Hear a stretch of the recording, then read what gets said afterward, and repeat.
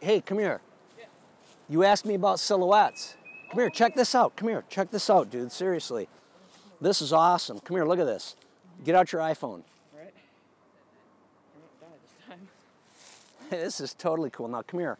Yeah. Now look at the way, here's how I'm seeing it, because I kind of like this log in the foreground. My exposure is such that I'm... And these kids had never met one another before. There's 18 of them.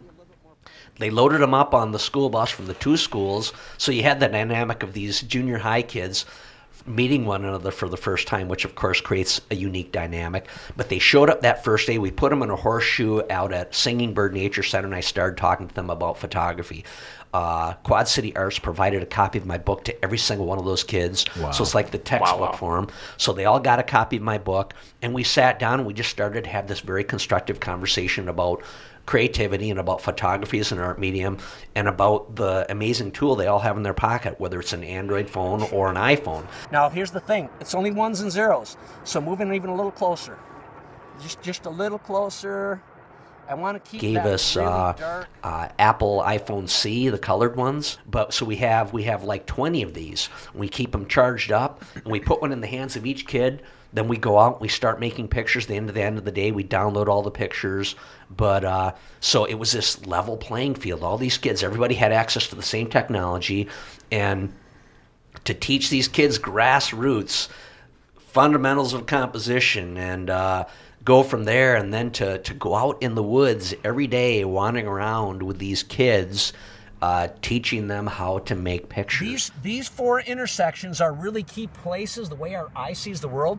But this would be a good place with 2/3 sky and 1/3 foreground, or 2/3 foreground and 1/3 sky. So ideally for me, the place... Yeah, well, that tree came about as a result of some adversity in my life, a bad accident, and then some amazing inspiration from 3 people in my life that steered me down a road I never could have imagined. That, and probably the most monumental occurrence, was buying an iPhone. Who would have imagined? Mm-hmm. My friend Corey Peplinjack, the day I got the iPhone, her message to me was, "Isn't the camera great?" I'm like, "I didn't buy a camera. I bought a cell phone." Mm-hmm. But I discovered that I actually bought a camera and embarked on this crazy adventure.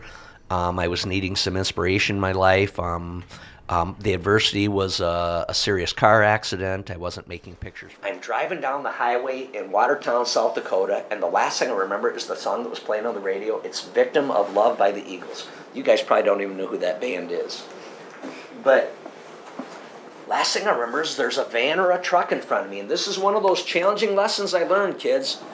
Challenges will occur in our lives. Things we do not anticipate are going to occur, and it's how we respond to these situations that will define who we are. Now, you see I'm in front of you today, so you know that I'm fine, but I had a terrible situation. All, as photojournalists, put pressure on ourselves on a daily basis, but with the tree project and the way this has evolved, that it's kind of taken over my life, and to evolve into an opportunity for me at 55 to land an artist in residency where I'm able to go in and try and inspire kids or try and inspire school teachers or whatever it may be.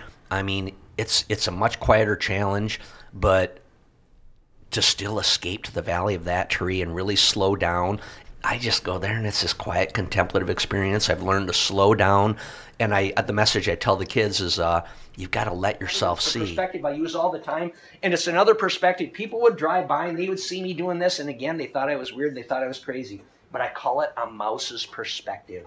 It is one of my absolute favorite perspectives. If you look through the pictures in my book, you will see that Mr. Hirsch, 53 years old, was laying in the mud, he was laying in the snow, he was out there in the middle. Oh, I think it's important because art is an underappreciated skill set. It's an underappreciated outlet. It's very personal. And for me, the message I try to tell these kids, you know, if you ever wanted to write. If you ever wanted to draw. If you ever wanted to paint. If you ever wanted to be a photographer, be a photographer. Do it because it's personally rewarding. That's cool. That's weird.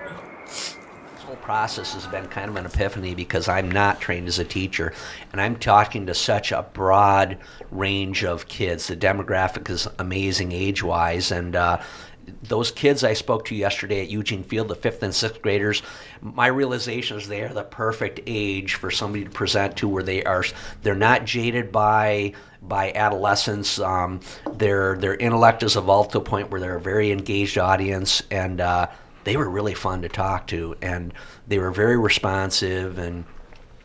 But yeah, I don't know, man.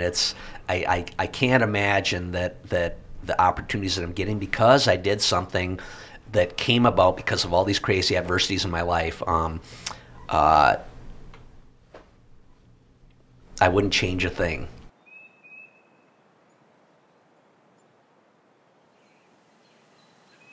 Look at this, we've got this void of all this nothingness, and you've got that great placement of this amazing living thing amongst all that chaos. Nice. Thank you. You're very welcome.